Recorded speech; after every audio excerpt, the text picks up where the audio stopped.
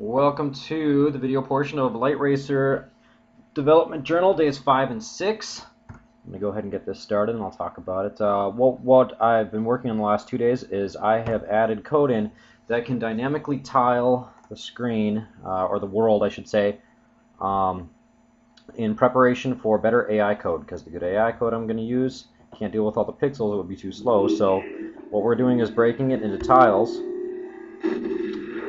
And the tiles are going to significantly reduce the amount of CPU that's required to be able to compute things like the A-star pathfinding algorithm and a prediction algorithm and other things to make the game much more difficult.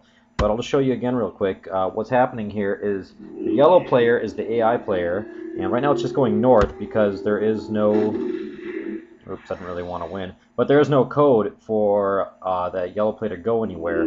All we're doing is we are testing this tiling right here. And if you see that blue in the red area, the blue tiles, there's no outline on them, so it's just big blue fill. The blue tiles are open, meaning they are areas that the AI search algorithm can look at for pathfinding. The red areas are tiles that are closed, meaning when it's finding a path, it's going to have to look around the red to be able to find a valid path through the world.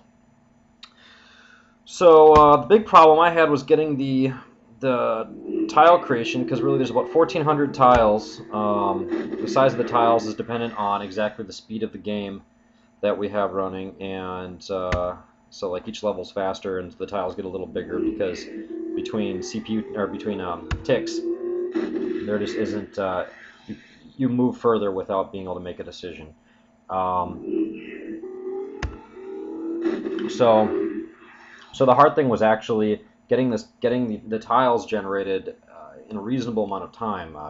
What we have is a total budget of 13 milliseconds for each AI player to do all computations, and that includes taking a snapshot of the world, tiling it out, and computing the paths around the tiles, and then deciding to take the first step on the path.